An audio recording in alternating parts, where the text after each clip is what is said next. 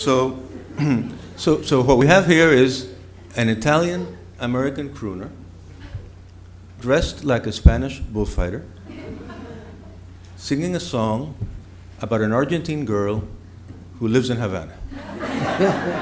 How's that for a melting pot? No?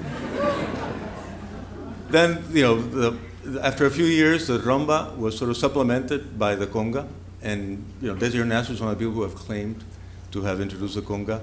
My favorite title of a conga is I came, or an English language conga, is I came, I saw, I congat, which could well be sort of the summary of the Cuban rhythm invasion in the United States.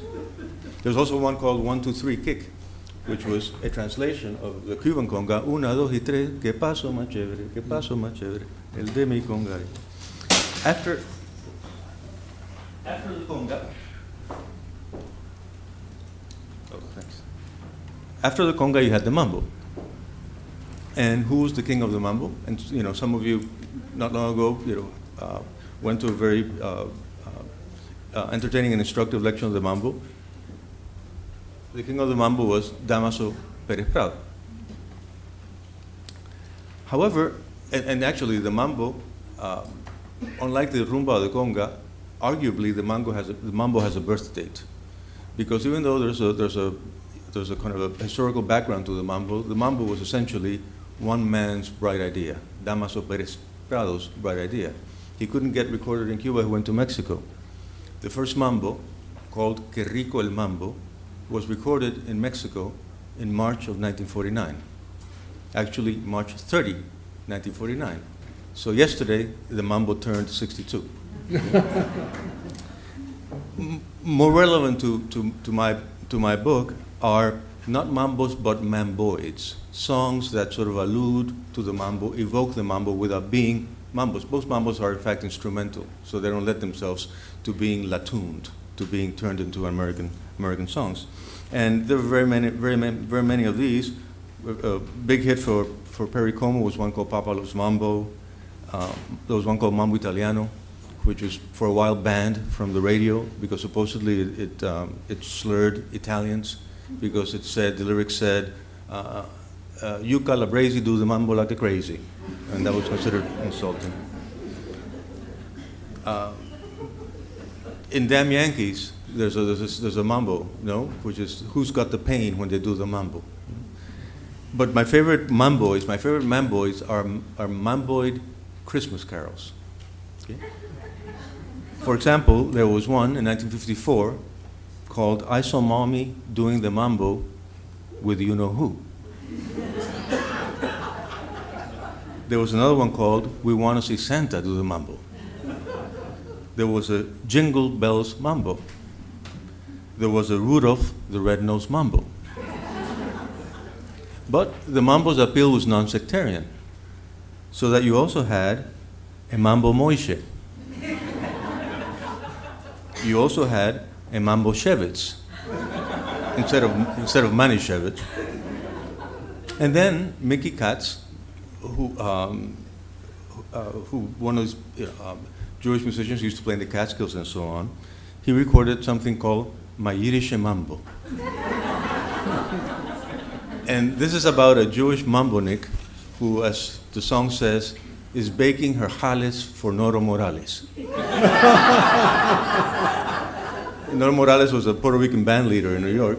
And then I love the ending of the song. The song ends, ole, ole, oy vey.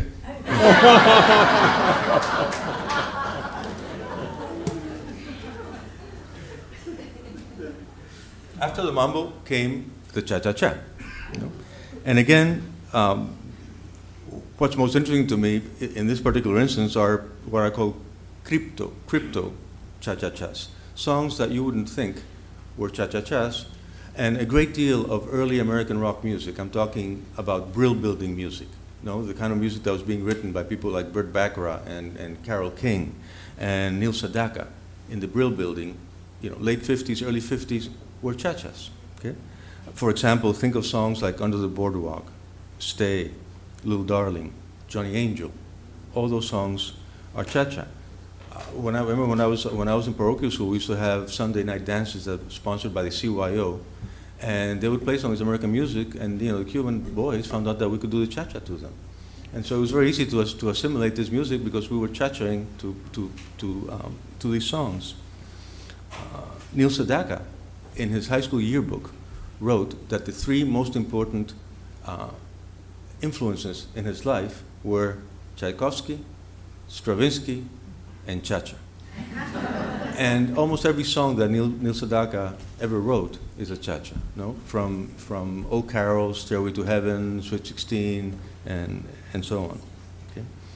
Even some dances that were not officially that were called something else. There's a famous to me, famous to people my generation, called the mashed potato. No? Mashed potato started a long time ago by Dee Dee Sharp. What does it say? Mashed potato started a long time ago by a guy named Sloppy Joe. Sloppy Joe, a reference to the famous, hangout in Havana, so that the song itself is revealing it's sort of revealing its origins in Cuban music.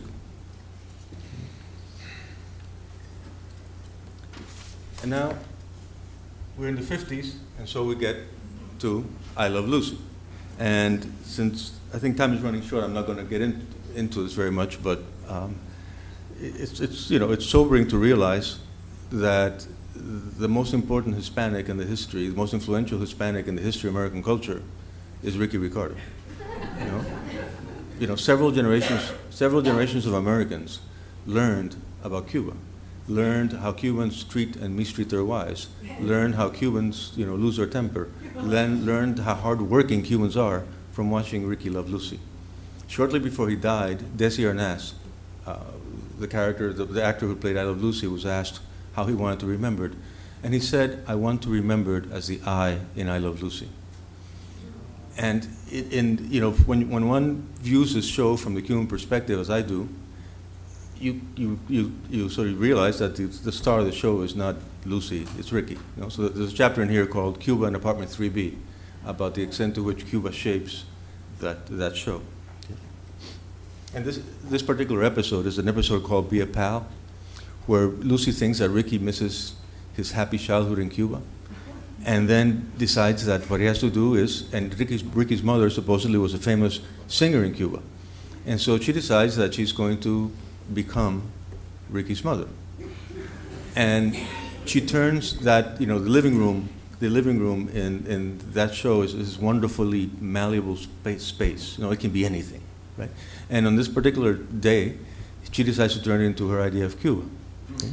And it's a very strange idea. You can see this man with a serape. I think that's Ethel, actually, who's dressed like a Mexican. And then Ricky comes home from working, and tired, and throws his jacket, and says the immortal words, "Lucy, I'm home." Lucy comes out of the bedroom, dressed like Carmen Miranda,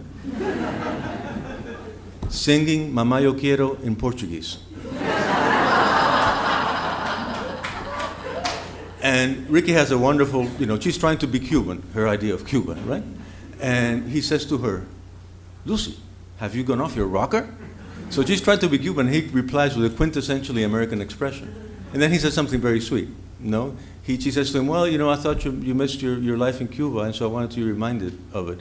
And he says these words, which sort of almost like a slogan of many of our lives: "Lucy, if I wanted things Cuban, I would have stayed in Havana. That's why I married you, because you're so different from everyone I've met before."